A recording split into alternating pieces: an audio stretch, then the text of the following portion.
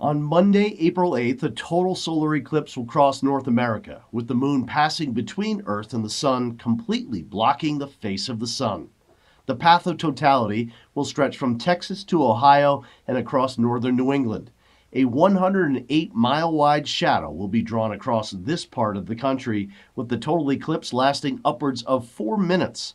Totality reveals the true celestial spectacle: the diamond ring, the sun's corona, strange colors in the sky, stars becoming visible, even a brief drop in temperature.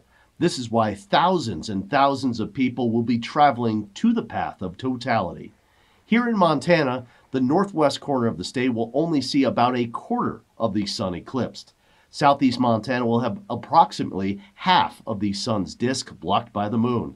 The eclipse will begin approximately at 11:40 a.m. with maximum at 12:48 p.m., ending just before 2 p.m.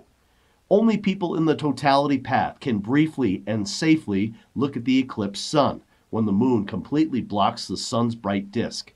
To safely view the partial eclipse here in Montana, you must have the special solar glasses.